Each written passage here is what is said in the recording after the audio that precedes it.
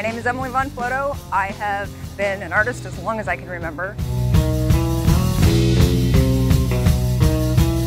On June 24th of 1947, Kenneth Arnold was a salesman that flew out of the Chehalis airport in a small plane, and he was up by Mount Rainier, and he saw 9 flying discs flying much faster than any aircraft at the time was known to fly.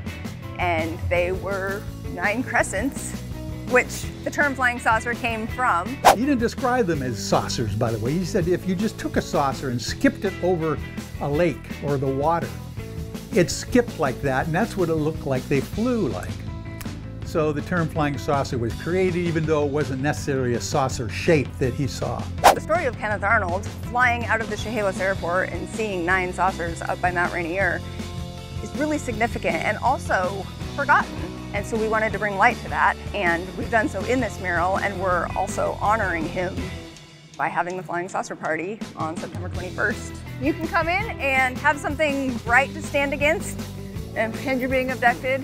I don't know what this is, going to the void or... That's what happens to your brain when you're on the alien dissection table. There you go, exactly. This mural here was a commission from Mitch Moberg of Twin City Trading Post.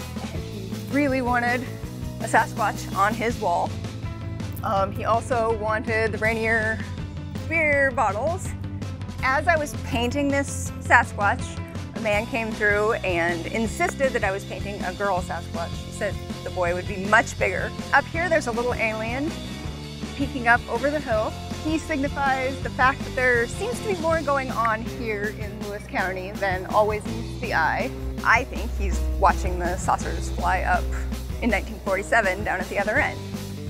As I was painting this, people came by and were reading it and commenting that they'd never heard this story before. People got really excited in reading this because I think this is a story that a lot of the locals in this area just don't know.